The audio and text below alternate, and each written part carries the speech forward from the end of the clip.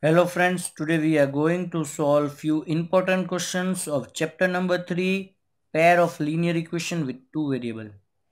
This is part 2. In part 1 also I had given few important questions of chapter number 3. So let us start. Solve for x and y.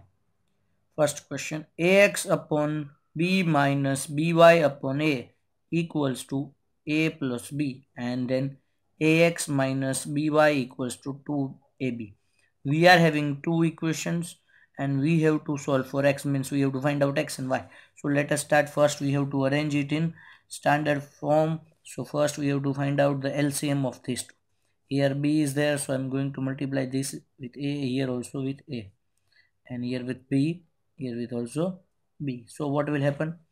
This will become a square x minus b square y upon ab. That ab I am going to multiply it here. So directly I will get a square b plus ab square. This is my first equation in standard form. Now this directly I am taking this only, ax minus by equals to 2ab.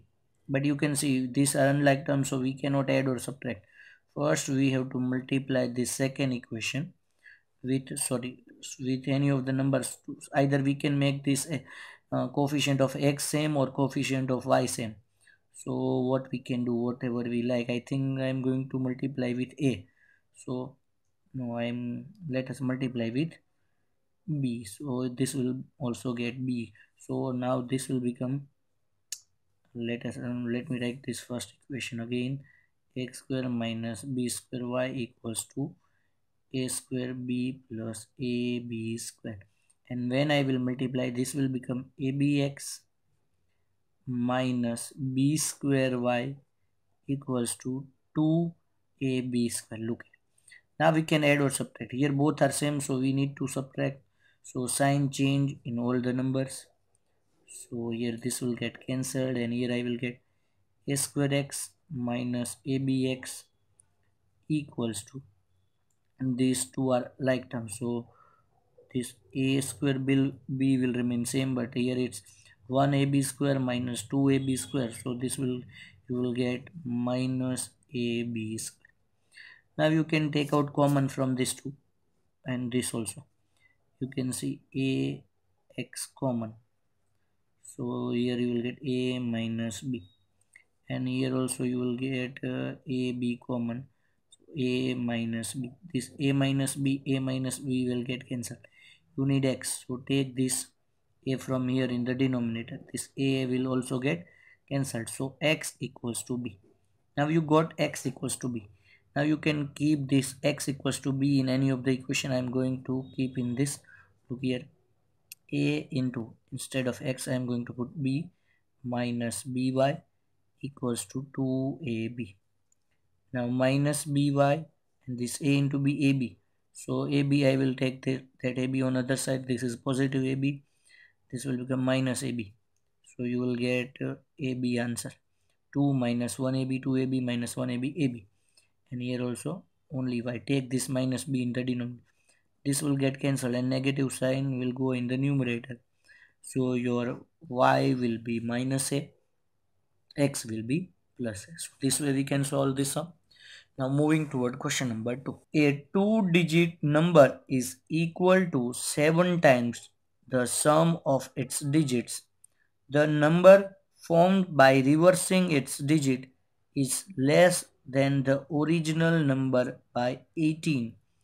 Find the original number. So they said a two-digit number is equal to 7 times the sum of its digit. So whenever we are writing a two-digit number, first we have to suppose this is your two-digit number. So at unit place you are having one number, and at 10 place you are having one number. So you can suppose this as y. Suppose unit place digit as y and tens place digit as x. Now when I want to write down this, a two-digit number is equal to 7 times the sum of digit, means it's equal to 7 times the sum of digit, means x plus y into 7. But a two-digit number, when I want to write down that two-digit number, I have to multiply 10 with this tens place number. Why? Let me explain that. If you are having 36, so what you will do? 3 plus 3, 6, 36? No. It's 3 into 10, 30 plus 6, 36.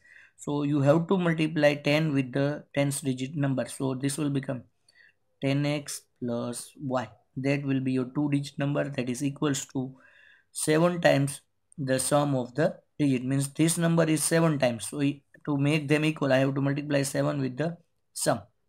Right, this number is equal to 7 times, so I had multiplied it here. Now you will get 10x plus y equals to 7x plus 7y. You can take this all here. 10x minus 7y, 3x.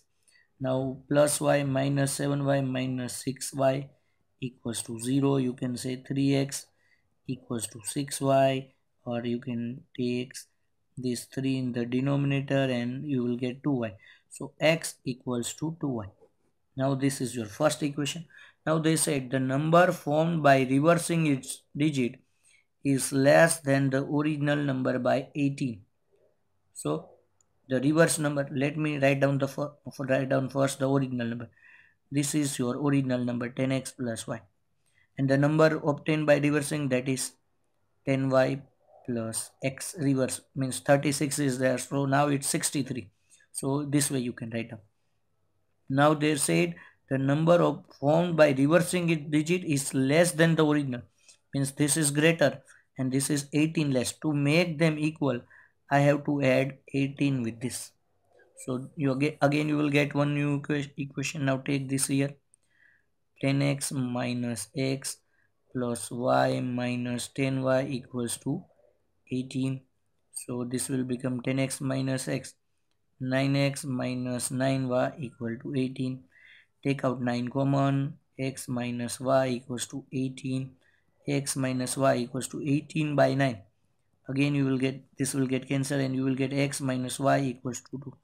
Now instead of this you are having 2y, x equals to 2y, so keep it here. 2y minus y equals to 2, so y equals to 2. Now you got your unit place digit is 2. Now you have to find out x. You can keep it here. X equals to 2 into y, means 2 into 2. So x equals to 4. So your unit tens place number is 4. Digit is 4. So your full number will be 42. So this way you can solve this sum. Moving toward question number 3. The age of the father is twice the sum of the ages of his two children. After 20 years, his age will be equal to the sum of the ages of his children. Find the age of the father. Means here they told us to find out the age of the father, but they told that the age is twice the sum of the ages of his two children, means sum. So first we have to suppose father's age, f's age equals to x years. Now and suppose the sum of their children's age, children's age equals to y years.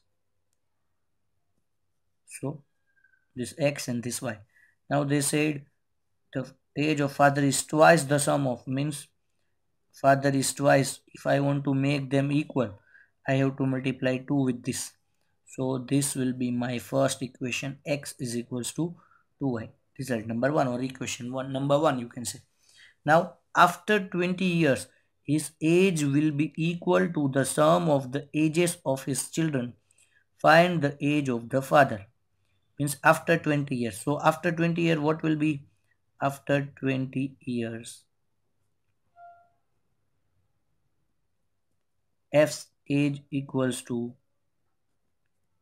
x plus 20, and sum of